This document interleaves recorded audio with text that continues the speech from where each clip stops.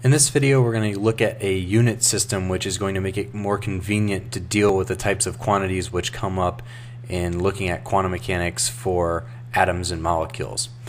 So when we last looked at the helium atom, we had described its Hamiltonian. It's got 5 terms in the total Hamiltonian, assuming we have a fixed nucleus. It's got the kinetic energy of electron 1 minus h bar squared over 2 times mass of the electron, Laplacian operator, which is a sum of partial derivatives with respect to each spatial dimension. The second electron has the same types of terms there, so helium, 2 electrons there. Then you have the attraction of electron 1 to the helium nucleus. Charge of plus 2 here, charge of minus 1 there, so it becomes a minus 2e squared over 4 pi epsilon naught times their distance. Same thing, distance between electron 2 in the nucleus, and they have an attraction there, negative indicating the attraction. And the 2 electrons repel each other, so that's a positive or repulsive increasing potential energy, e squared over 4 pi epsilon naught r12. What you can see in here is there's a lot of constants, there's a lot of things that during a calculation we would have to carry all around. This gets very big and very clunky very fast. And you can see that the number of terms which we would have to have are just going to blow up very quickly as we go to larger and larger atoms and eventually molecules. So atomic units are going to be a unit system that we're going to use in order to simplify the math of how these equations, how these Hamiltonians, energies, lengths, what have you, that just simplify them into a more convenient scale. Okay, so first off, we can look at, for length, natural unit of length for atomic length scales would be the Bohr radius, which is, we know, 4 pi epsilon naught h bar squared over mass of the electron times the magnitude of the charge of the electron squared. And in atomic units, we're just going to set this equal to 1. So this quantity is just going to be called 1 Bohr. And 1 Bohr is going to be equal to 0.529 angstroms, which equivalently is 5.29 times 10 to the minus 11th meters.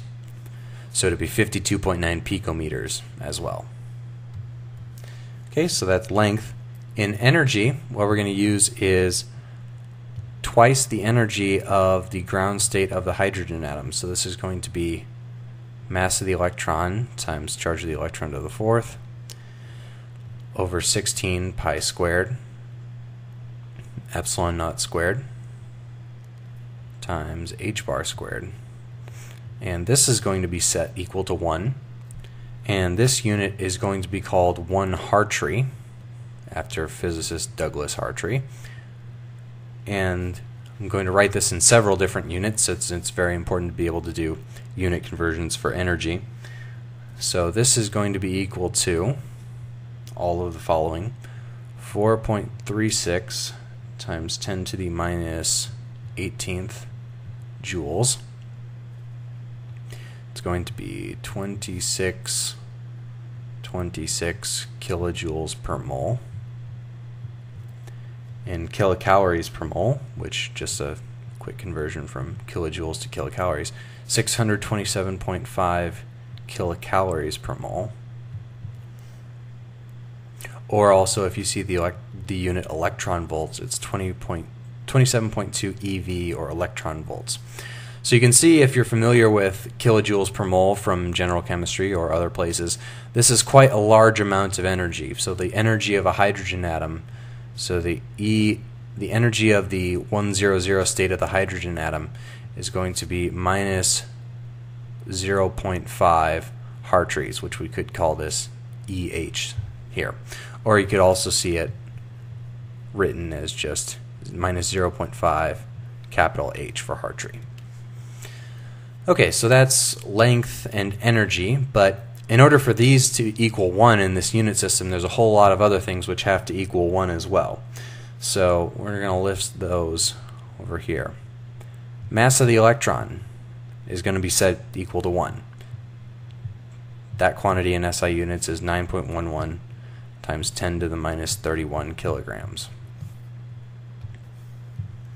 The charge of the electron, or at least the magnitude of the charge on the electron, is going to be 1. That's going to be 1.60 times 10 to the minus 19th coulombs in SI units.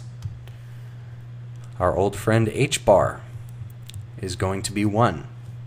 And h bar in SI is 1.055 times 10 to the minus 34 joules seconds. And then lastly, the last thing we see here is this grouping 4 pi epsilon naught. That is also going to be equal to 1. That gives us 1.11 times 10 to the minus 10th. 10 to the minus 10th. The unit there is coulomb squared per joule meter. So inverse on the joule in the meter. Okay, so when we take all these things into account, what do we end up getting for our Hamiltonian of a helium atom? And we'll see how much simpler this ends up being. We get our Hamiltonian is, well, this is 1, this is 1, this is 1, 4 pi epsilon naught is 1. So this all simplifies down to, we could get a minus 1/2 del squared 1 plus del squared 2, kinetic energy of electron 1 and electron 2,